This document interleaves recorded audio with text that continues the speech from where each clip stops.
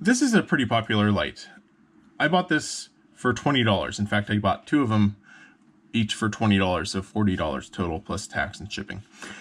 One of them arrived dead to the point where you would plug it in and it would just flash once and shut back off. Now this one seems to be charging just fine. It's not flickering in real life. Anyways, I took the back off. I already took two screws out. I took the back off on the one that was broken, which I'm currently actually using in this video right there. These are T6 screws.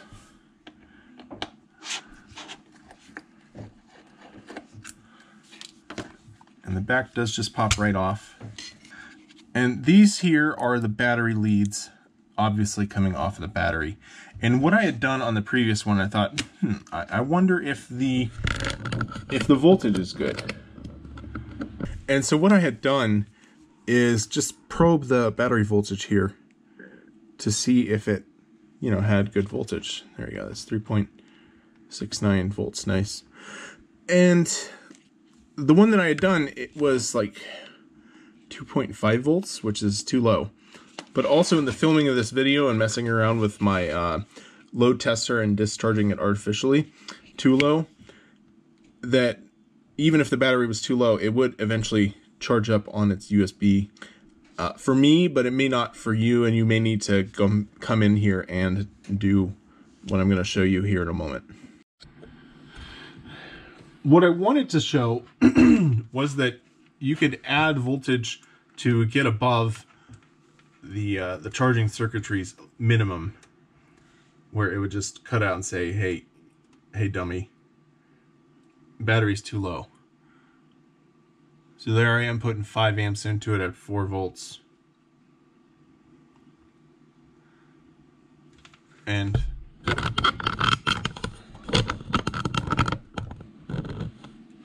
all I'm doing here is literally just touching these probes here to put some amps into it.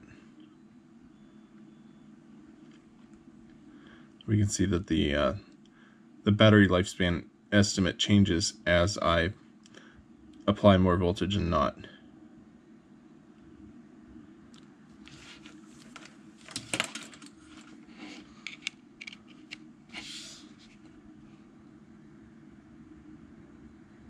Okay, I guess that's all I wanted to say. That if you have one of these panels that doesn't charge, first try just leaving it plugged in for a while. Maybe it will charge.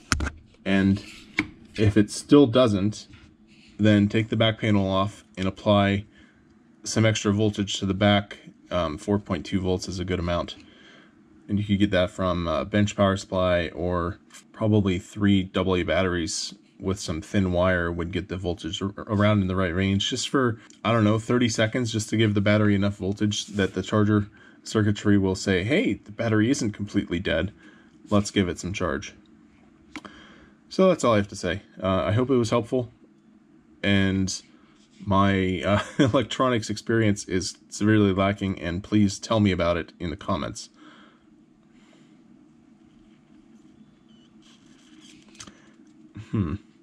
I wonder what this pad here is for, because there's room for something to go there. Almost looks like a USB port. And right here is where the power goes out to the panel. We can see that the entire panel is the back side here that has all of the LEDs on it. So that's what that looks like. Surprisingly, a lot of engineering went into this, because the back panel itself is not just a simple stamped sheet. You know, it's got some actual milling on the back to fit this display screen here. Zzz. Just kidding.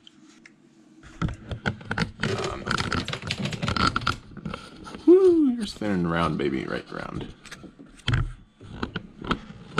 So I've been also, as an aside, working on a different light mount. So this is that 3/4 inch Loc-Line I mentioned in the previous video. I'm thinking of actually selling this as a product.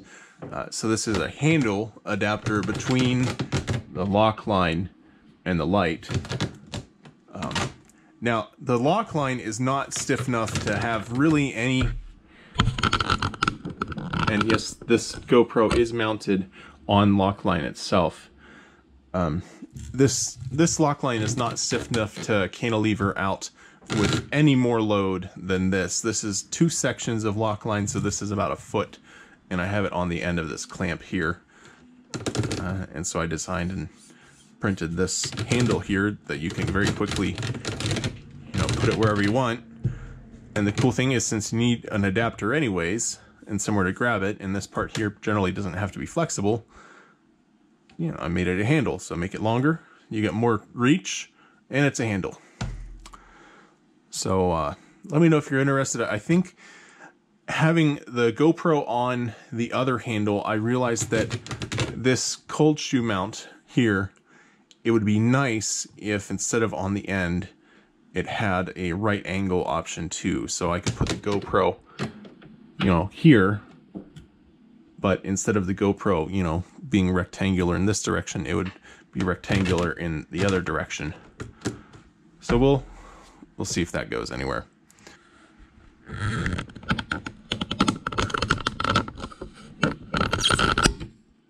And then, okay, it pops off too, and then it's just a handle.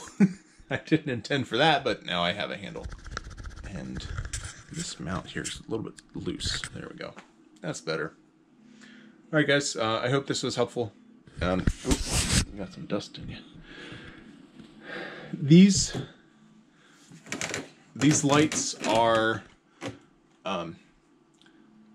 surprisingly good, and I've found that the battery capacity may be lacking, and a lot of them have the low battery to begin with, charging problems. So there are lots of other lights that you can actually get instead of these.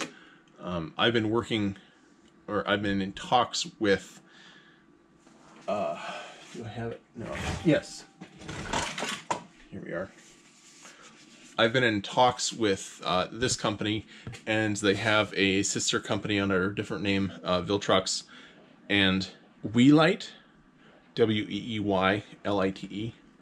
And they have a similar offering to this light. So maybe that's an option if these turn out to be more of a dud and a fad that doesn't last. So, I don't know. I hope that I always hope that things are helpful. I try to make helpful videos. Aside from a little bit of shaking, and that one was nearly dead to begin with, they work great because you can put them, anywhere. But then you have to hold it a little bit to make sure it stops vibrating.